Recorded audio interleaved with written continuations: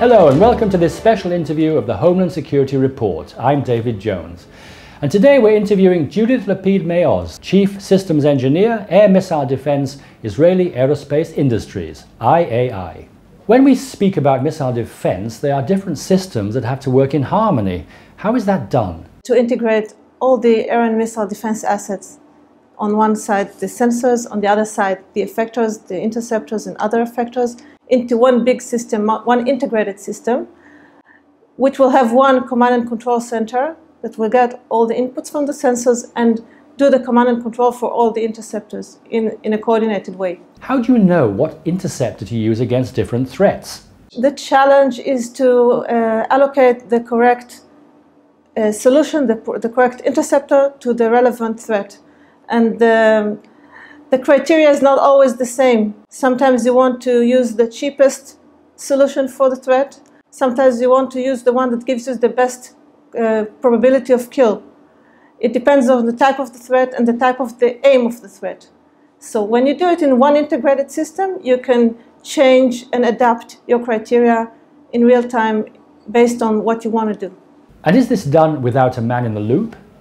There should be automatic algorithms in the system, but there also should be manual override to allow the person in the loop to make decisions. Can a human mind make such split-second decisions?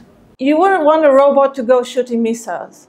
You would want automated algorithms to assist and to plan what can be planned automatically with supervision of human operators. Can you say that Israel has the most advanced missile defense system?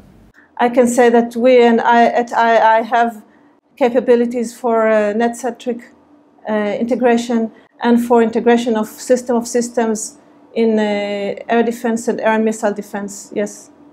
In the past, when there was a crisis, the US has sent systems like Aegis ships to bolster Israel's capacities. Can the Israeli system integrate easily with such foreign systems?